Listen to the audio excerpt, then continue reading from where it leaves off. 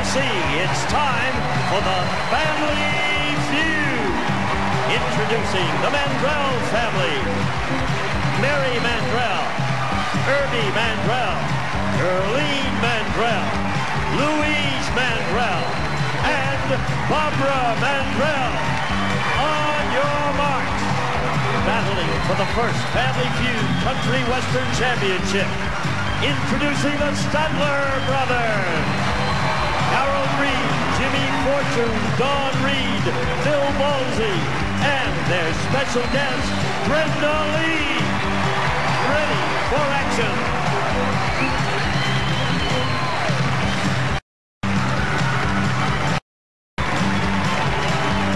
From Nashville, Tennessee, home of Opryland, USA, get ready for a special week of Family Feud with our loving prime coach, Ray Cole.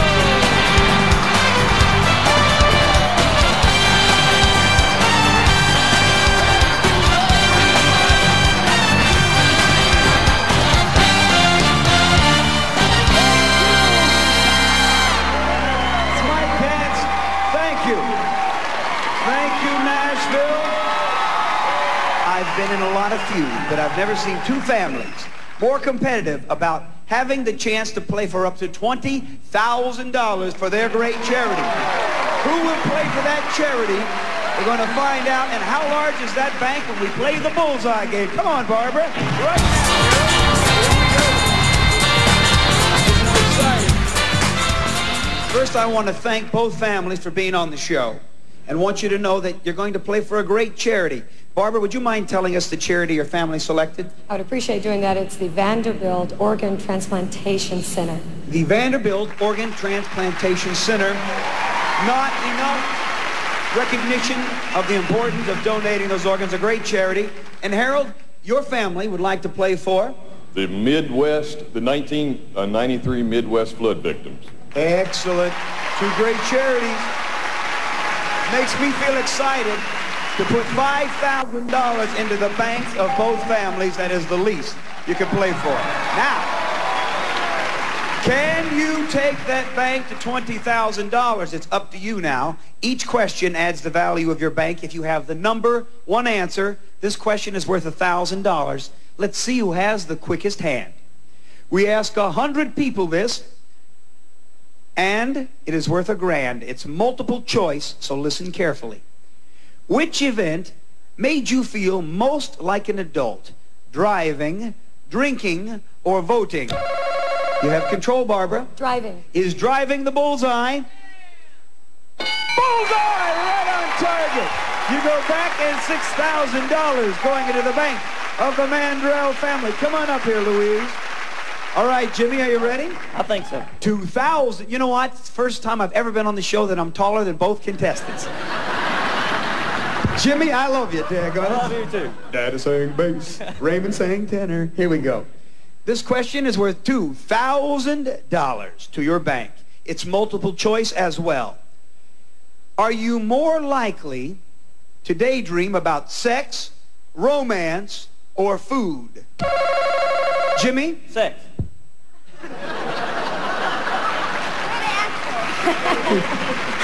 Carol say, when you're little like us, you got to daydream. Let's see if it hit the bullseye. No. All right, Louise, are you more likely to daydream about sex, romance, or food? 100 average Americans. Quickly. Food. She said it in time. Is food the bullseye? You see, when you're a celebrity, you might have food, and maybe you're married and you're having sex, but what was it that the survey said was number one? Romance. No one said it. All right, you're going to go back with your families right now, and here we go. Come on up here, Brenda. Thank you so much for standing in with the Statlers. Erlene, you understand it? Romance. She says romance. That was the last question. Okay. You couldn't be that blonde. Here we go.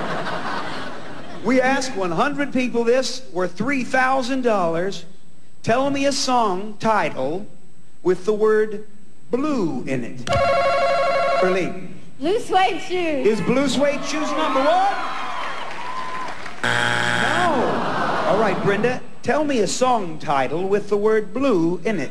Blue Velvet. Is Blue Velvet the $3,000 answer? What could it be? Blue Moon would have given you $3,000. A lot of great songs. Here we go. Come on up here, Irving. Let's go right now. Here we go, Don. This question could add $4,000 to your great banks.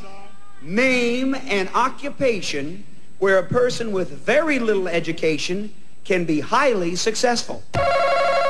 Irving. Farmer. How about a farmer? Not there. An occupation where a person with very little education can be highly successful. That's easy. Entertainer. Worked for me. Not there. What was the $4,000 bullseye answer? Salesman. We're going to send you back. We missed that, and we come with our final bank building question.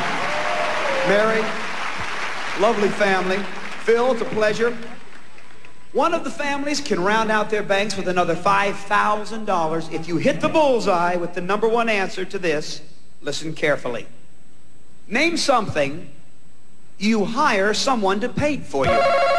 Phil. Your house. Is house the $5,000 bullseye? Bullseye! And the Statlers build a $10,000 bank. The Mandrells have $6,000. And we're coming right back to play the Feud. Because you gotta win the Feud to play fast money. More Feud fight coming right up to Opryland, USA. Got to win the Feud, get to 300 first. You're playing fast money. We ask 100 people this question. The top 5 answers are on that board. Give me the most popular answer. This is a good question. Tell me a way you can tell someone really tied one on the night before. Barbara? Bloodshot eyes. Show me bloodshot eyes. Bam! Number 1. Think of the steal. Do that again, Barbara. Give him some of that.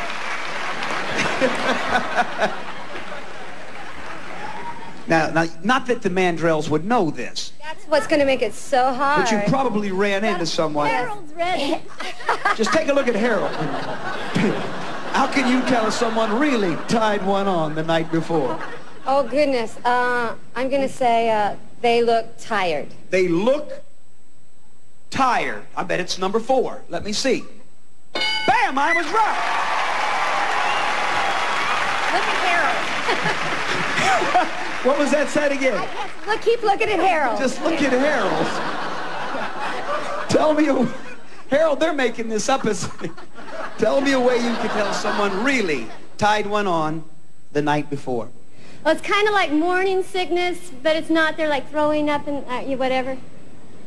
They're sick. You know, Earlene, I think you are that blonde. I'll tell you, I love you. Let me see. They kind of have... Well, if you really tied one on, you don't get the morning sickness for about 4 weeks after you really tied it on. Let me see. Kind of morning sickness. Sick in the stomach. Come on, Papa.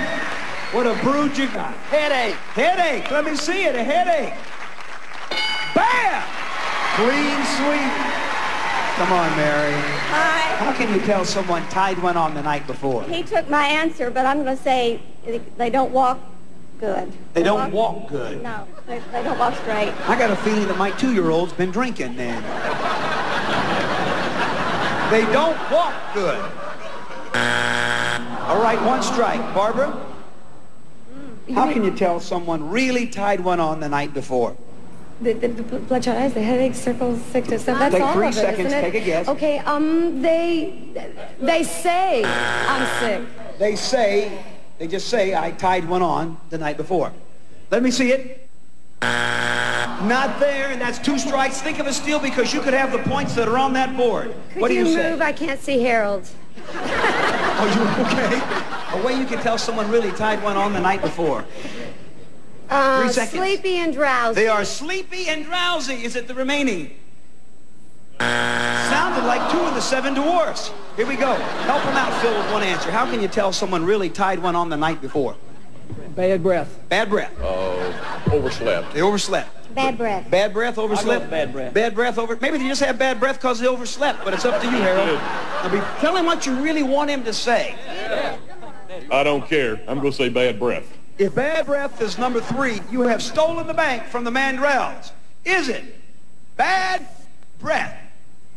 Harold knew it! You get the bank 91 points. This feud has only begun. And Barbara is huddling with her family. We're coming right back from Nashville, Opryland, USA. The feud continues after this.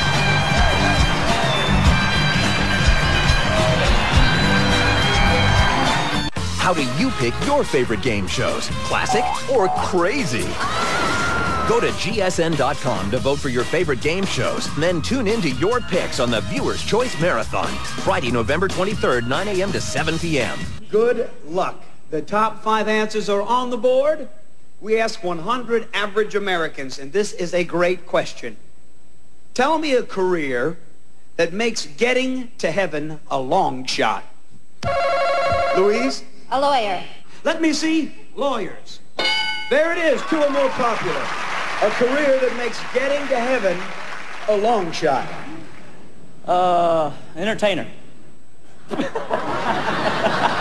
An entertainer? Boo, go back, Jimmy. Think of a steal. Mandrells, don't build a large bank for them again. Irene? I'm sorry, Erlene. I'm sorry. It's just I have a hard time looking away from your face. Keep looking, I think.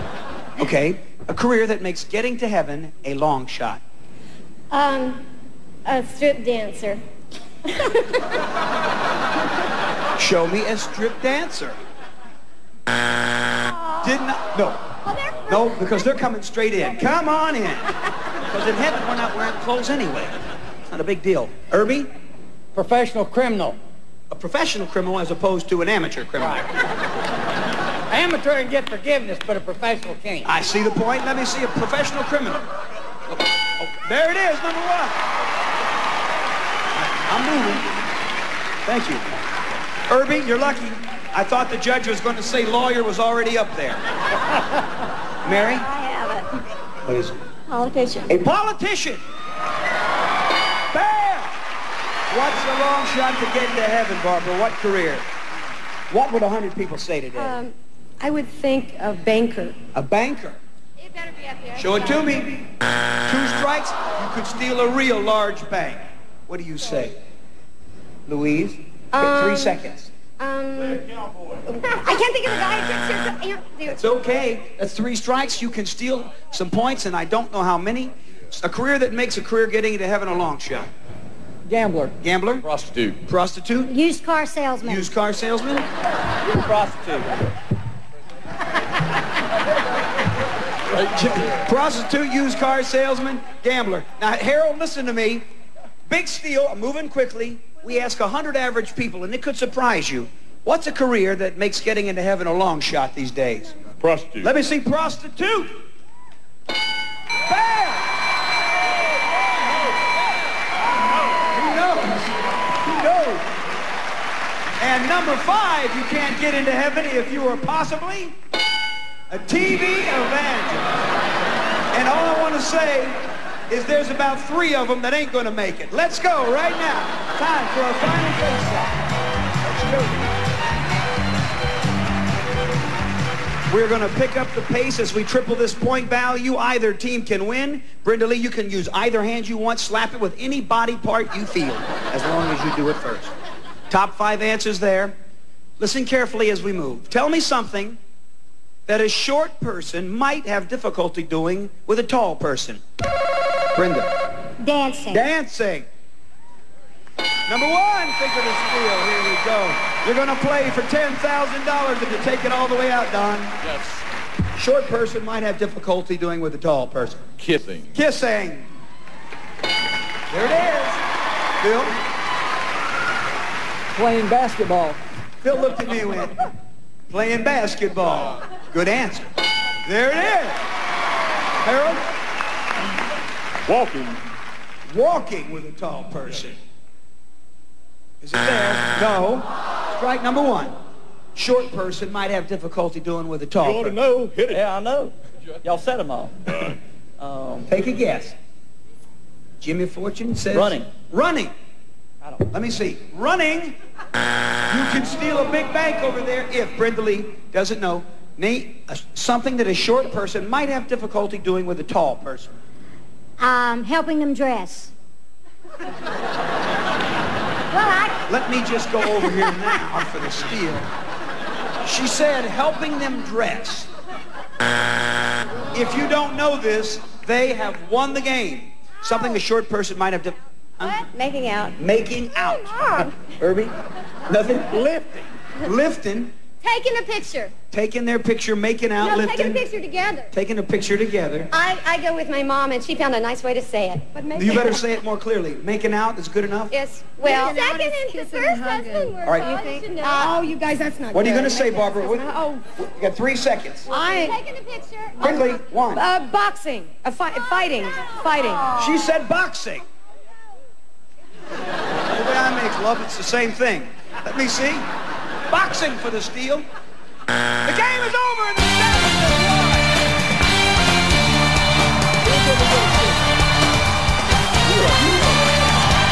Making out. You said something else. Number 4 would have kept you in the game. Having sex. Hasn't stopped leadership, is all I can say.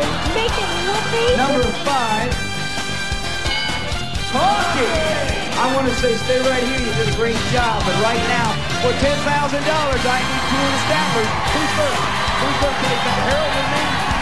Come on right now. We're playing for the Mississippi Club victim. Who's going to bring it? Harold, you all stay. We're coming right back to play Fast Money from Opryland, USA. Right after this. 15 seconds on that clock. Good luck. We ask 100 people these 5 questions. Tell me a kind of place where people avoid sitting in the front row. Movie theater. At what age did you leave home for good? 16. Something women do before a date. Get dressed up. Something that you spend money on at a fair. Food. The most ticklish spot on your body. Ribs. Turn around, that's 5. Place where people avoid sitting in the front row, you thought? Movie theater survey thought? 34. Excellent, excellent. At what age did you leave home for good? You said? 16. Too early. And every time I left home, my parents said good. Survey set. 0. Women do before a date, you said. Dress up, survey said. 4. Something that you spend money on at the fair. How'd you do with food? Our survey said 53! Oh! The most ticklish spot on your body you chose. The ribs. Coo. Yes, she is. And the survey said 18, doll. Back with your teammates. Here comes Harold Reed to bring it home. 91, Harold. With 20 seconds on that clock. Revealing your partner's answers. You bring it home, brother. We ask 100 people. All right. Tell me a kind of place where people avoid sitting in the front row. Church. At what age did you leave home for good? 18. Something women do before a date. Lipstick. Something that you spend money on at a fair. Hot dog. Try again. Popcorn. All food and drinks have been given. The axe. The most ticklish spot on your body. He said the acts, meaning the performers or shows. Does he get the 5th question? The most ticklish spot on your body. Under your arms. Turn around here. Kind of place where you avoid sitting in the front row. You said? Church. Our survey said? Bang! The number 1 answer, church. You leave home for good, you said it. 18, survey said 16. 18, 21 would have been number 1. Women do before a date, you said. They put on lipstick. Did 28 people say it for 10 grand? What did the survey say? Bang!